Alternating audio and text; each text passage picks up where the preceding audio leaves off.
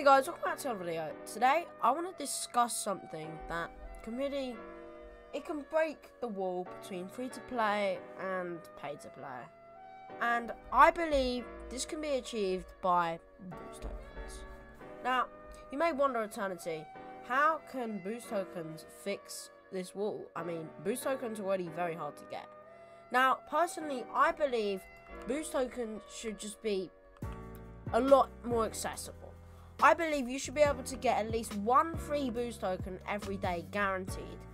But it should not be easy. No, you should make it a bit of a challenge. For example, grind like 3k ticks at the arcade. Now that would take a really long time, but you can still get it.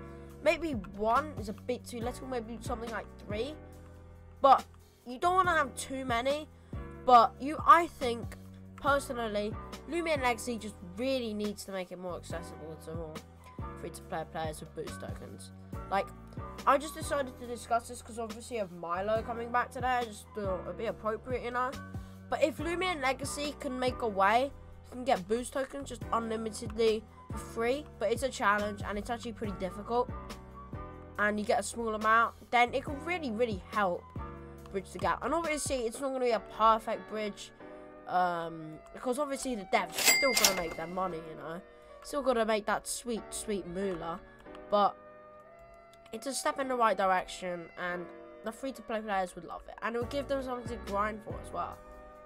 So, yeah, I think it would just be help break that wall between free-to-play and pay-to-play.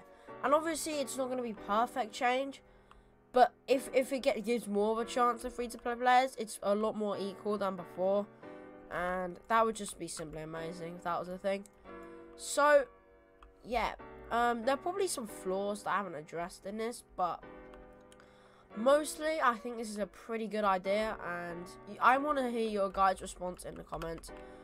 Because, yeah. Obviously, you don't want to make it like just remove boost tokens. It's already such an integral core part.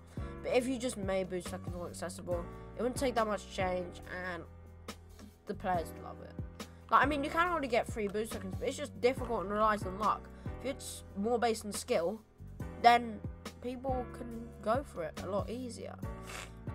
And so yeah, it's basically what I've had to say about boost tokens and how they can become more accessible to free-to-play players. How I believe they can.